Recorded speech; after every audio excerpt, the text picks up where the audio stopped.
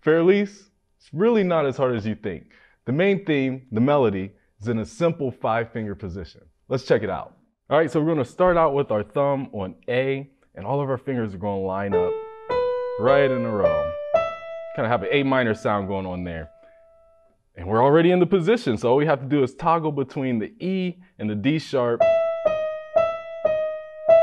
And once you do that, we're going to move on to the next phrase, which is 2, 4, 3, 1. Well, that's all there is to it.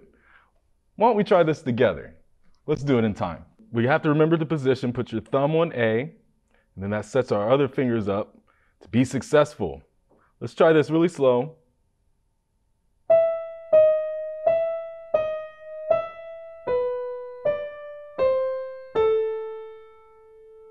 Cool, one more time.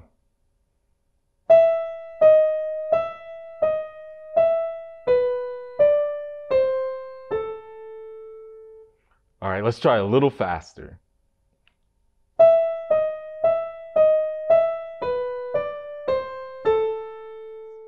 Classical music can be a little bit intimidating, but as you can see here, it's not as hard as it seems. That melody there was just in one position, and it was pretty accessible.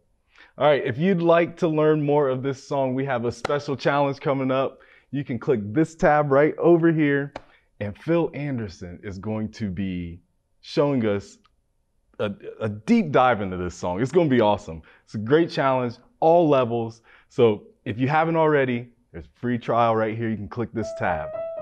All right, good people. Thanks for watching. I'm Theron Brown. Don't forget to hit subscribe and tap that notification bell. Be sure to check out the Playground Sessions app, co-created by music legend Quincy Jones. Playground teaches the piano with interactive feedback and gaming features, all while using your favorite songs.